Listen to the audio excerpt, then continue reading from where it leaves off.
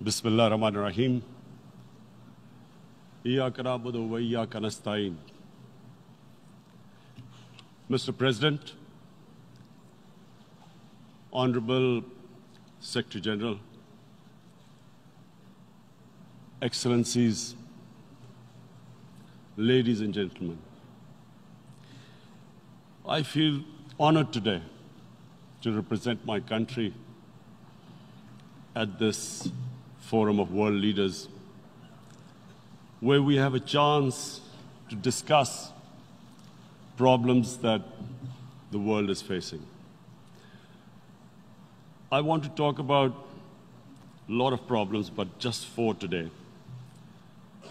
And I especially came to this forum despite a difficult time in my country, facing challenges. I would not have come, but because I feel that there are some very urgent problems which the world must address. So first of all, I start with climate change.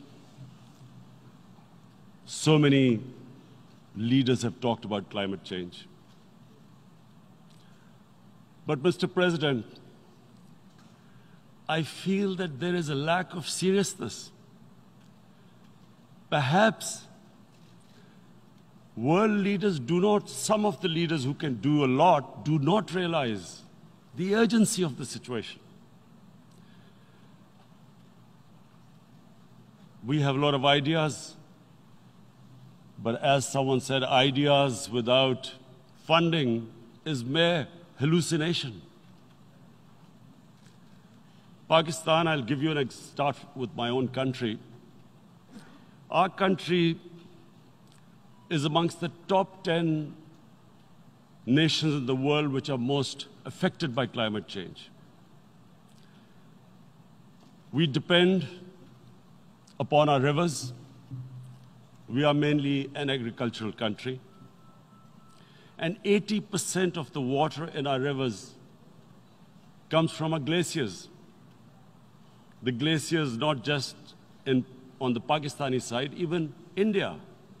The river, the 80% of the water in Ganges and the Indian rivers also comes from the glaciers, from the Himalayan glaciers, Karakoram, Hindu Kush.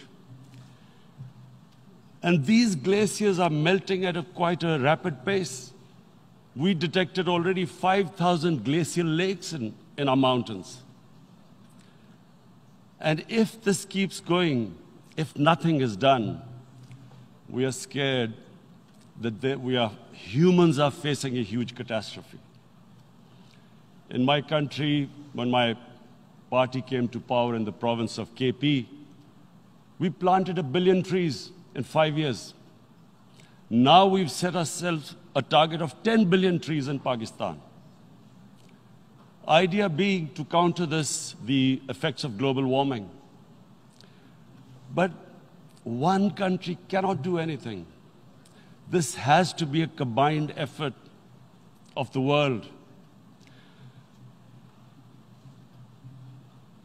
My optimism comes from the fact that humans, the Almighty has endowed humans with great powers. We can do anything, provided our survival instinct is stirred up. And this is really what I hope that the United Nations will take a lead in this. There must be more emphasis. Richer countries must be pushed. Countries that are responsible for, mainly are responsible for greenhouse gas emissions.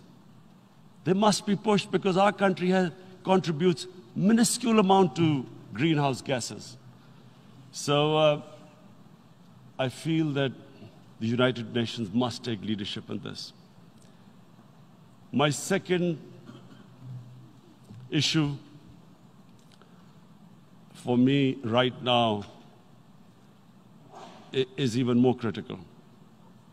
Mr. President, every year, billions of dollars leave the poorer countries and go towards rich countries.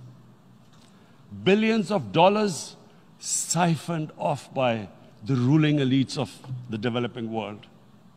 And they find their way into Western bank accounts, offshore accounts, tax havens, expensive properties hidden behind companies bought in Western capitals.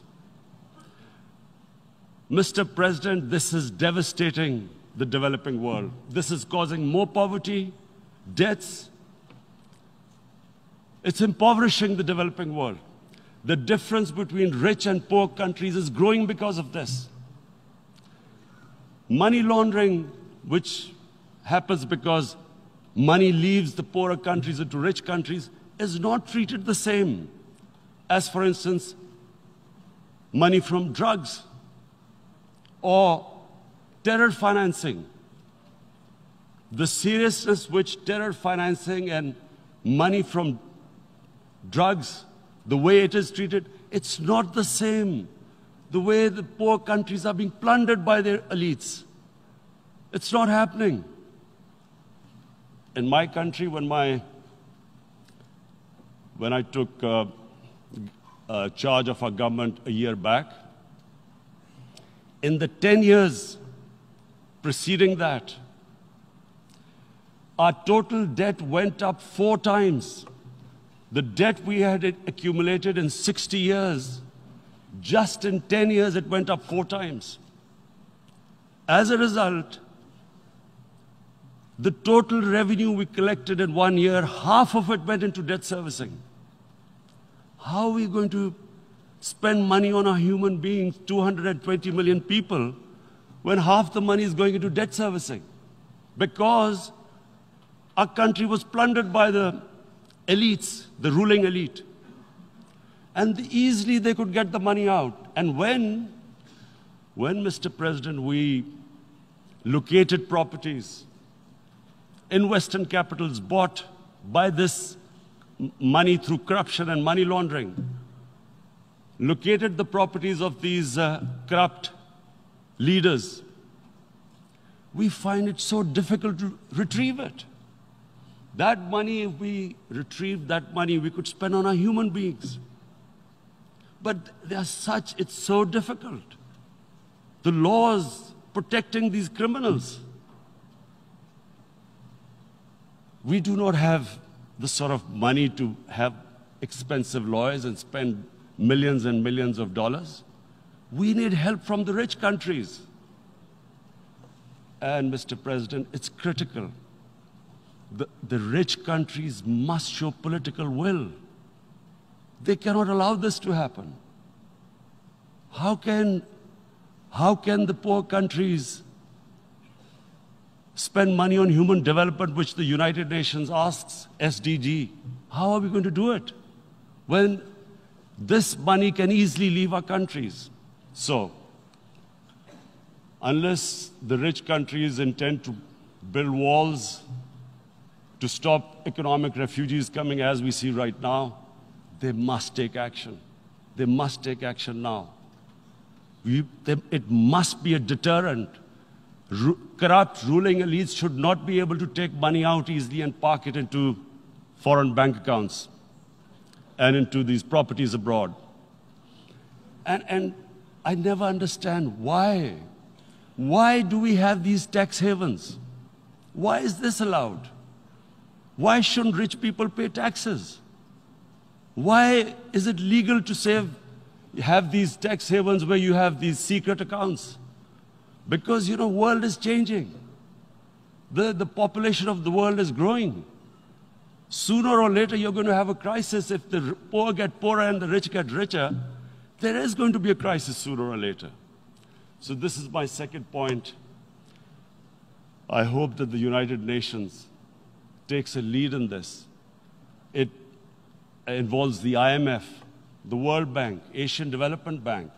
They must find a way of stopping this plunder of the developing world. My third point is Islamophobia. There are 1.3 billion Muslims in this world. There are millions of Muslims living in other countries, European countries, in the US, as minorities. Islamophobia since 9/11 has grown at a pace where it is alarming. Human communities live together. There should be understanding amongst them. But Islamophobia is creating a division. Muslim women wearing hijab, it's become an issue. It's become an issue in some countries. Hijab is some sort of a weapon. A woman can take off her clothes in countries, but she can't put on more clothes. How is this happening? Because of Islamophobia. And how did this Islamophobia start? After 9/11. And why did it start? Because certain Western leaders equated terrorism with Islam. Islamic terrorism. Radical Islam. What is radical Islam? There is only one Islam, and that is the Islam we follow of Prophet Muhammad sallallahu alaihi wasallam. There is no other Islam. Radical Islam, Islamic terrorism, what message did they send to people in the West? And why is there Islamophobia? How is a person in New York, in the Midwest, in the US, in European capital, how is he going to distinguish between who is a moderate Muslim and who's a radical Muslim? Because terrorism has nothing to do with any religion. This Islamic terrorism, Islamic radicalism, and sadly used by leaders, this has been the main reason for this Islamophobia. And it has caused pain amongst Muslims. We in Muslim countries watch this Islamophobia traveling abroad, and it's getting worse. And may I just say, Mr. President, that in European countries, it is marginalizing Muslim communities. And we all know that marginalization leads to radicalization. Some of the people who ended up as militants in Syria and other places were from marginalized Muslim communities. And my point here is that we must address this issue. I'm sad to say that we Muslim leaders have not addressed this issue either. After 9/11, when this thing came about war against radical Islam, rather than Muslim leaders trying to explain to the West that there is no such thing as radical Islam, in all human communities, they are radicals. They're liberals and rest are moderate. All human communities, Christians, Jews, everyone has it. But Islam is not radical, neither Judaism, neither Christianity, neither Hinduism. No religion preaches radicalism. The basis of all religion is compassion and justice, which differentiates us from the animal kingdom. But unfortunately, the Muslim leadership was so scared of being called radical Islam that all of them became moderates. In Pakistan, we were in the eye of the storm, and our government coined a phrase called enlightened moderation. No one knows what it meant, but everyone started putting on Western suits that they were moderates, started speaking. Even those who didn't know English would speak English because they were moderates. No one had a clue what it was, because we, in the Muslim world, did not explain to the West that there is no such thing as radical Islam.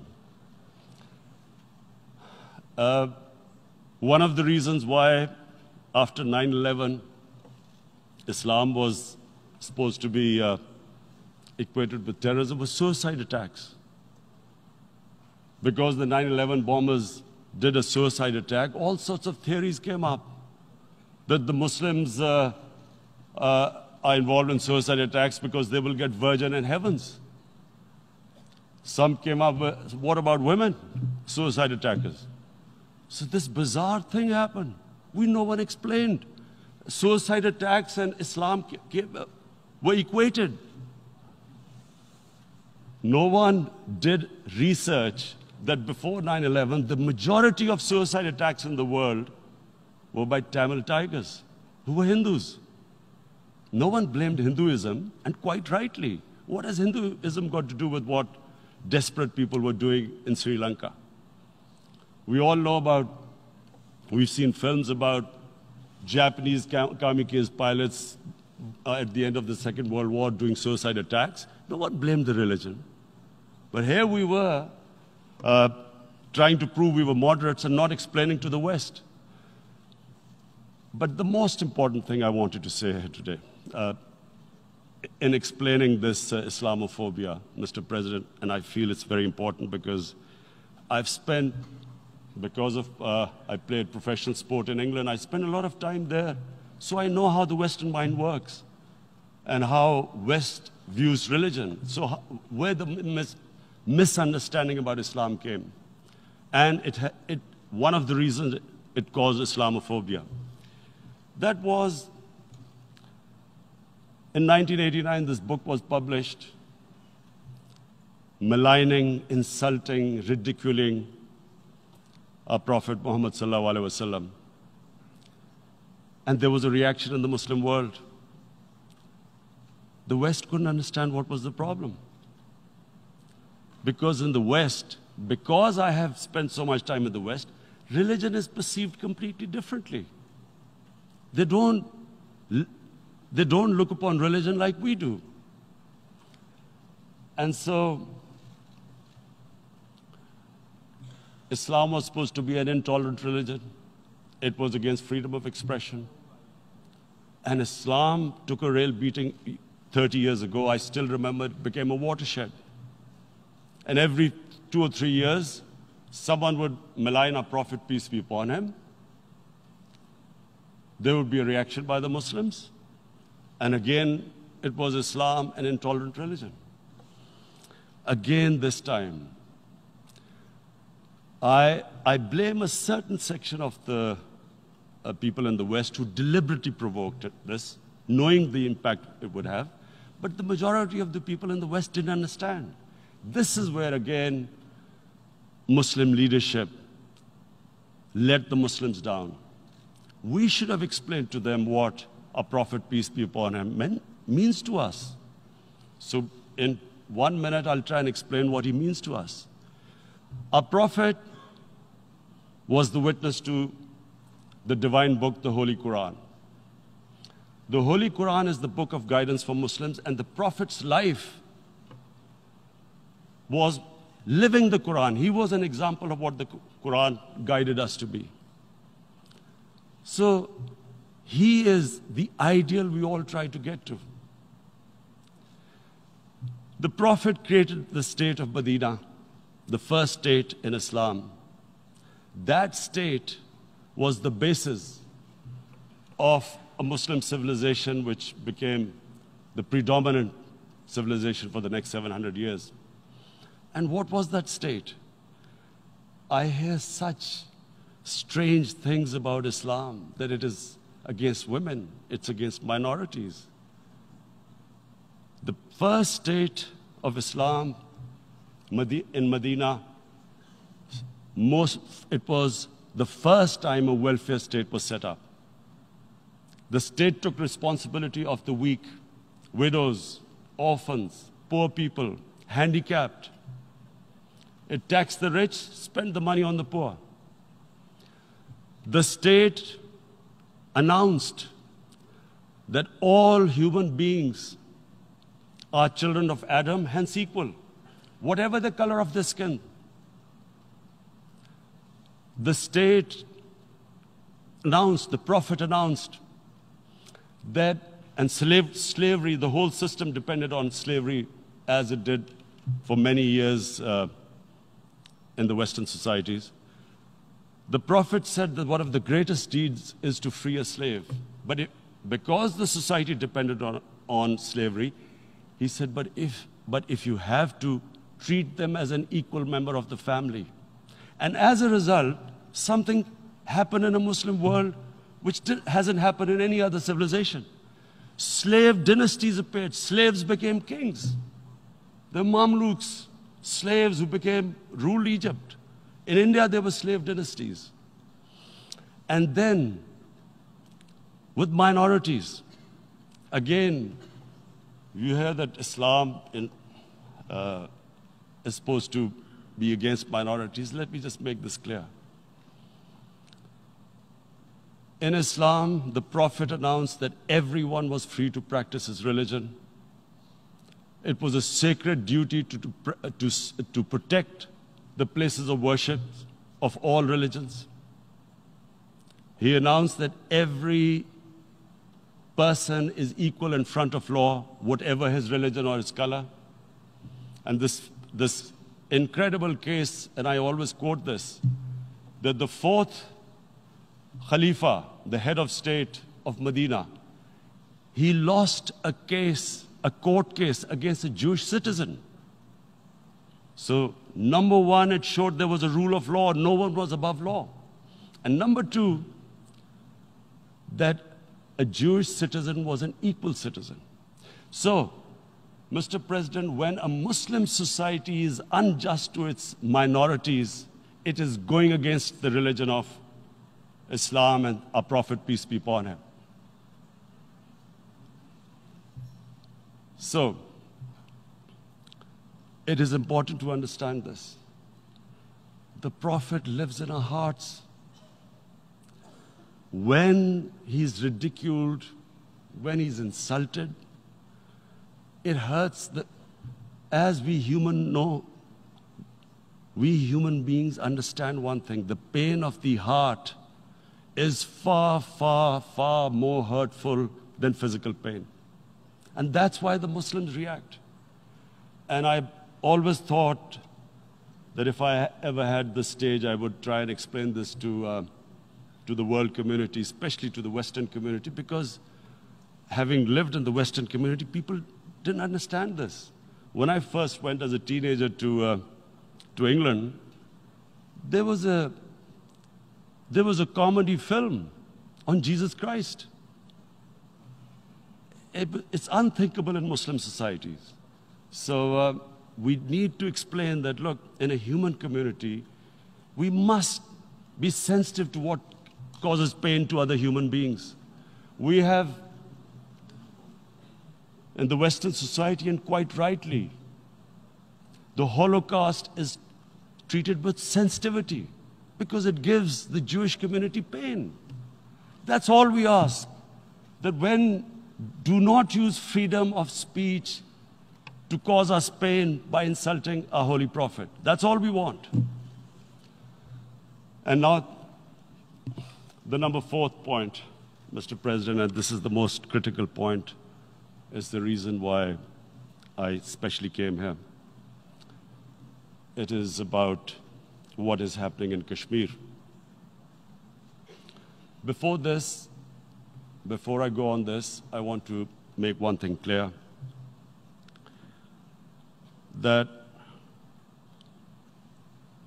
when we came to power, my first priority was that Pakistan would be a country which will try its best to bring peace. We had been through this war on terror. We joined the United States war on terror after 2001. And Pakistan went through one of its worst periods where 70,000 Pakistanis died and over 150 billion was lost to our economy. And Mr. President, I opposed the war because in the 80s, Pakistan had joined the Western countries in what was the freedom struggle then in Afghanistan against the Soviets. And it was funded by the Western countries. These Mujahideen groups, which were treated in guerrilla warfare,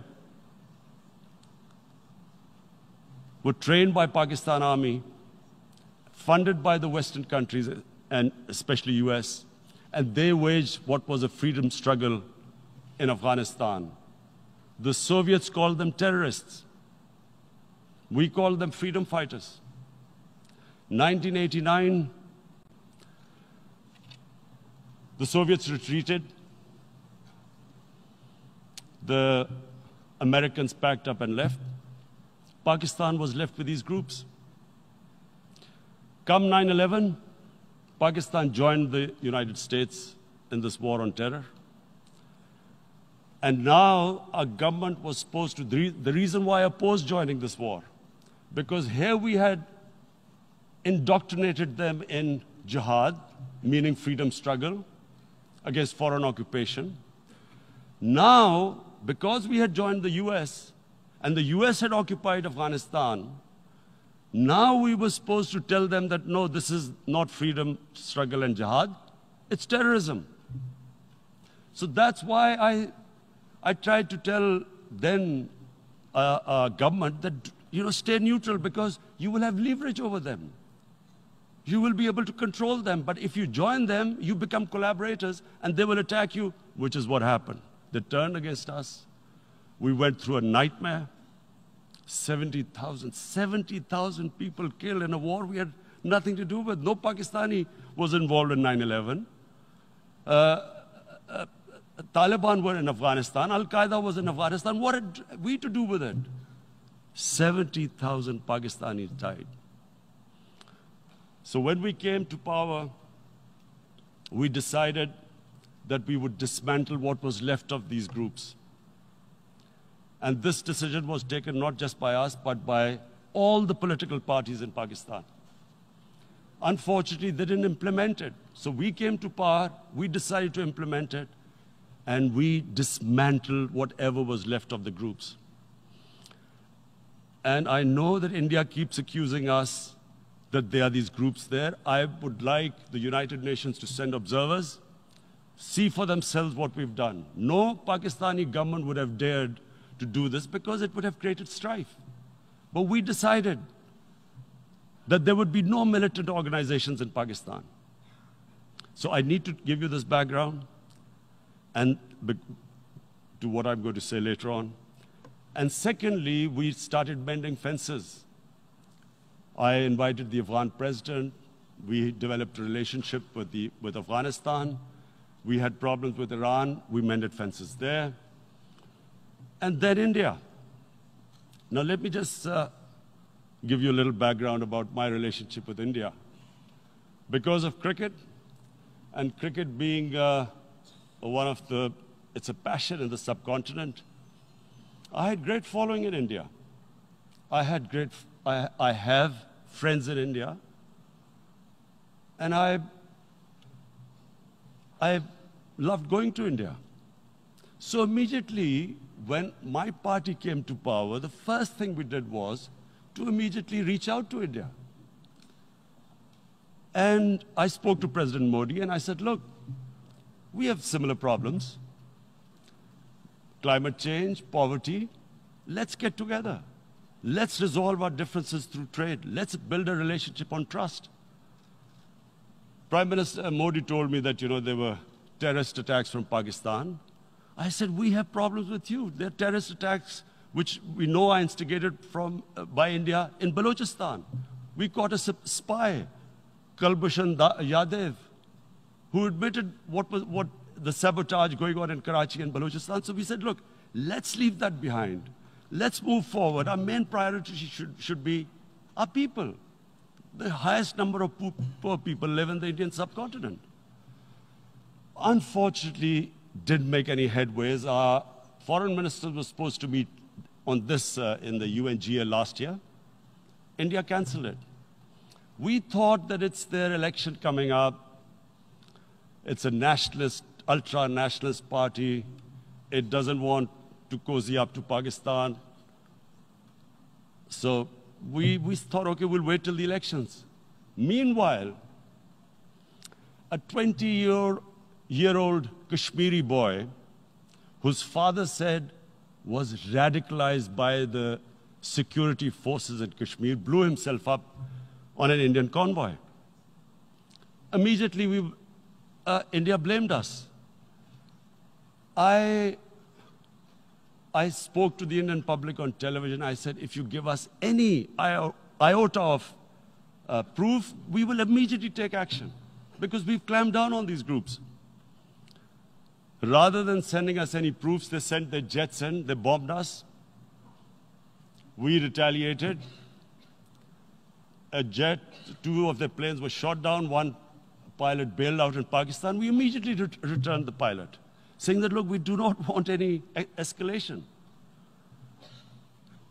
Rather than taking that as a peace gesture, the entire campaign, almost the entire campaign of Mr. Modi in the election was how he had taught Pakistan a lesson that jets had killed 350 terrorists. Complete lie. They had just killed about 10 trees of ours, which was quite painful given that, we are growing all these trees. He then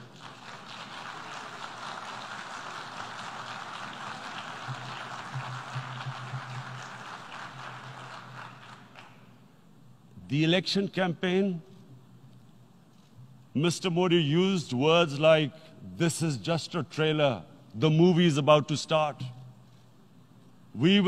I went into Pakistan and taught them a lesson. This was the election campaign. Okay, so we thought, us politicians make all these statements to win elections. So, okay, after elections, we'll get back to our normal relationship. Well, the moment the elections ended, we approached India. No response, but then we discovered they were trying to push us in the FATF blacklist to bankrupt us. That's when we realized there was an agenda. And that agenda became obvious on the 5th August when India went against 11 United Nations Security Council resolutions, which say that Kashmir is a disputed territory and the people of Kashmir have the right of self-determination. They went against that. They went against Simla Accord, which is about bilateral, sorting out our differences through bilateral means, went against that. They actually went against the Indian Constitution. Illegally, they revoked Article 370, which gave Kashmir the special status. They got an extra 180,000 troops there. Total number of security forces in Kashmir now are 900,000. And they put 8 million people of Kashmir under curfew.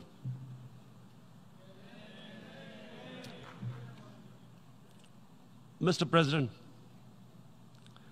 now I just briefly want to make the people understand, how can anyone do something like this? And for that, I have to explain to you what is RSS. RSS, Mr. Narendra Modi is a life member of RSS. RSS was an organization that was inspired by Adolf Hitler and Mussolini, came about in 1925. They believed in racial purity, racial superiority. They also believed they were an Aryan race like the Nazi believed they were an Aryan race. All that I'm saying can be verified. This is the time of information revolution. You can Google all this, what I'm saying. But it is very important for me to explain this to you so you know what is happening in India. This RSS believed in the ethnic cleansing of Muslims from India. At one point, there was racial superiority of the Hindu race. Secondly, it was hatred for the Muslims and for the Christians, because they believed that this golden age of Hindu civilization was stopped because of Muslim rule centuries back and then the British rule of India. So it was racial superiority and hatred for Muslims and Christians. This is openly stated. You look at the founding fathers of RSS, Golwalkar and Savarkar. Just Google them and you'll find out. And this ideology of hate is what murdered the great Mahatma Gandhi in 1948. It was this ideology of hate that made Narendra Modi in 2002 do a pogrom against Muslims in Gujarat when he was the chief minister. He allowed 3 days for these RSS goons who were inspired by the Hitler brown shirts. They actually wear brown shirts. This RSS, the Congress Home Minister gave a statement that in RSS camps, terrorists are being trained. And these terrorists butchered 2,000 Muslims and 150,000 Muslims were made homeless. Narendra Modi could not travel to the US because of that. And I need to make you understand this background before I explain to you that what sort of a mindset would lay siege to 8 million people with 900,000 troops. Women, children, sick people, locked in as animals. In fact, of what I know of England, if 8 million animals were locked in, the RSPCA would have made a lot of noise about it. These are human beings.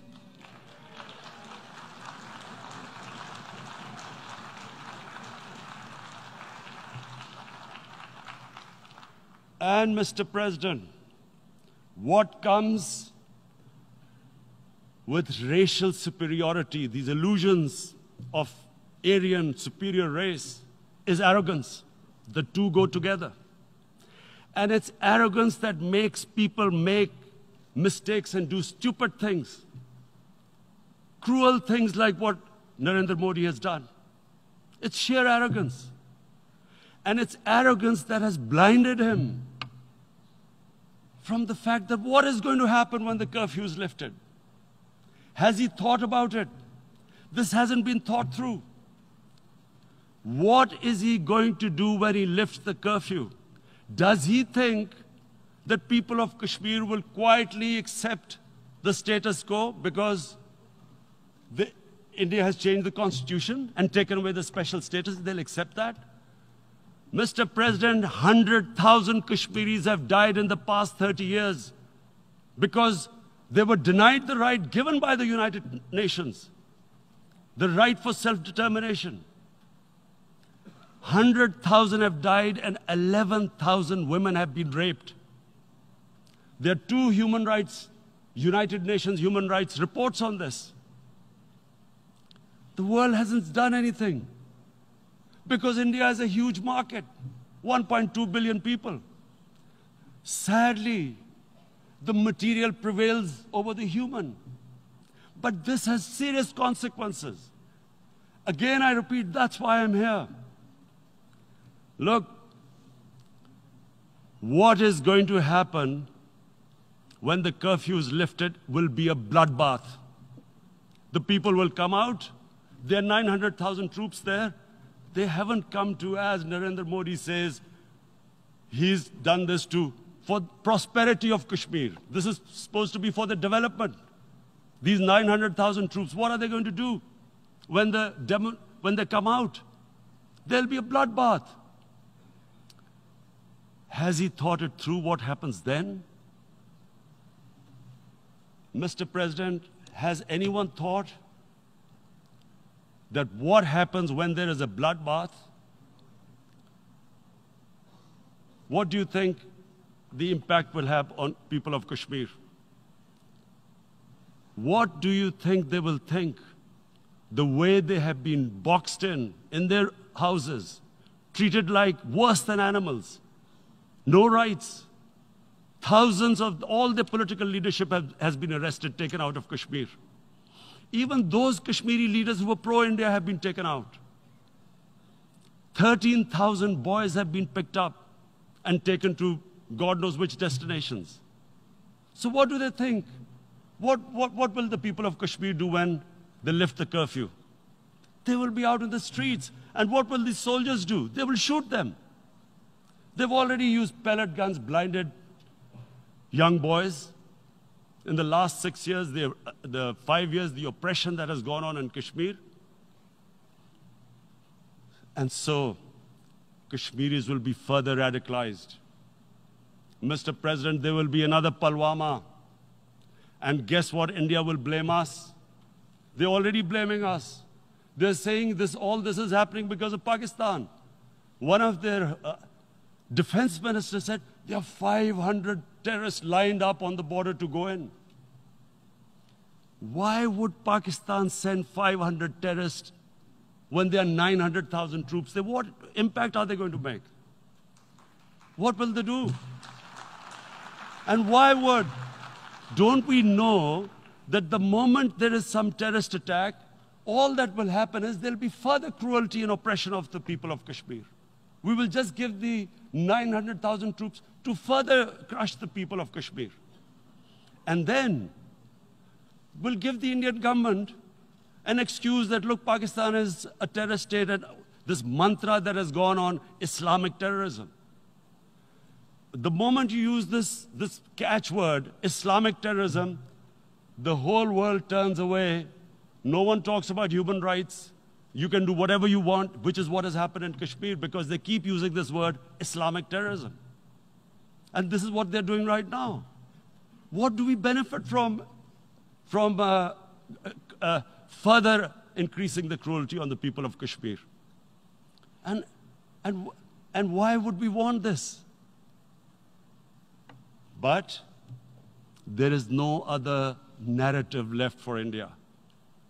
As when they lift the curfew, whatever happens, Pakistan will be blamed, and there is always a danger of another Pulwama. They might come and bomb us again, and then another cycle might start. And what does Narendra Modi think? That 180 million Muslims of India are thinking right now. Aren't they watching these Kashmiris stuck inside for 55 days they've been stuck in? Aren't they watching? What do you think? Don't you think that the Muslims will be radicalized in India? And I'm talking about 180 million people. And when they get radicalized, there will be some incident in India somewhere down the line. Again, we will be blamed. And I'm warning you right now, again, we will be blamed. And Mr. President, what about 1.3 billion Muslims who are watching this? And they know that it is only happening in Kashmir because they're Kashmiri Muslims. This is not happening to Kashmiri Hindus. They know that this is happening because of their religion. So what do you think they will be thinking? What do you think the Jewish community would think if there were, forget 8,000 Jews stuck like this? What do you think Europeans would think? What do we think? I mean, any human community, if their members are stuck like that, what do you think they will think? Are we a children of a lesser God? Is it not going to cause us pain? And then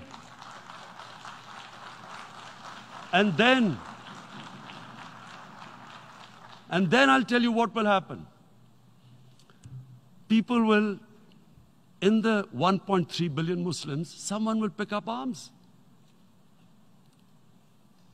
I know we've been brought up with films, Western films. This good, decent guy doesn't get justice. He decides to pick up a gun and start seeking justice. There was a film made in New York, famous film called Death Wish.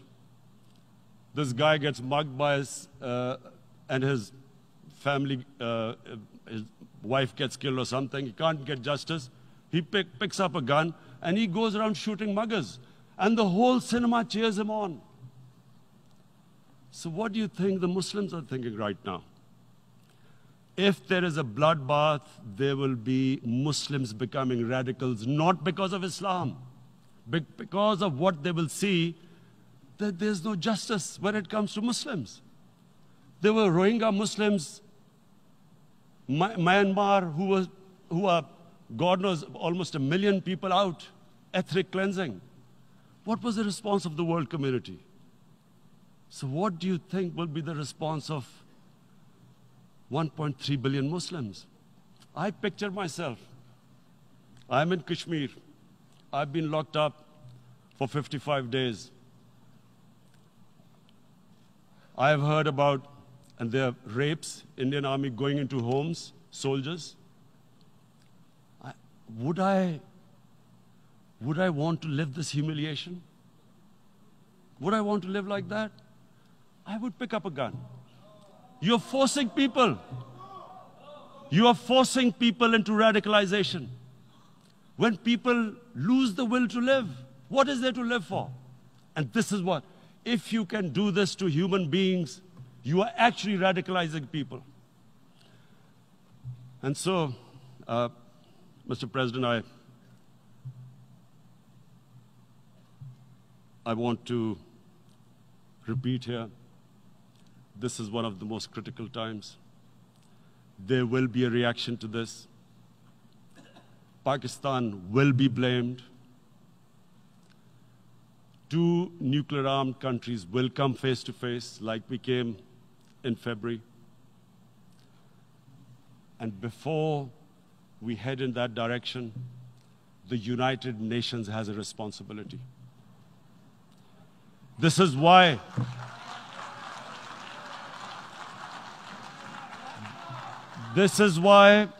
the United Nations came into being in 1945. You were supposed to stop this happening. I feel we are back to 1939, Munich. Czechoslovakia has been taken, annexed. What is the world community going to do? Is it going to appease a market of 1.2 billion, or is it going to stand up for justice and humanity?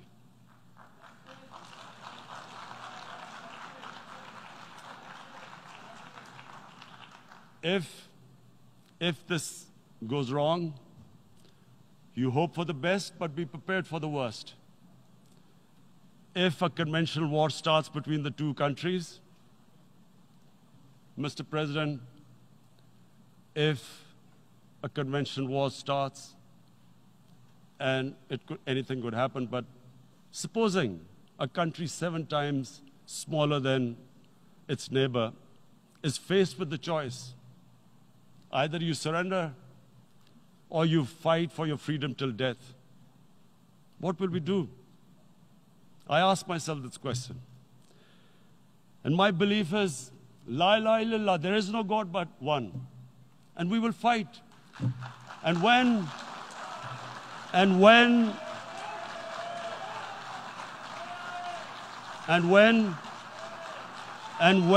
a nuclear-armed country fights to the end, it will have consequences far beyond the borders. It will have consequences for the world, which is why I repeat I'm here. Because I'm warning you, it's not a threat. It's a fair worry that where are we headed? And I've come here to tell the UN, you've got to, this is a test for the United Nations. You are the one who guaranteed the people of Kashmir the right of self-determination. They are suffering because of that. And this is the time. This is the time not to appease like in 1939 appeasement took place. This is the time to take action. And number 1 action must be that India must lift this inhuman curfew, which has lasted for 55 days. It must free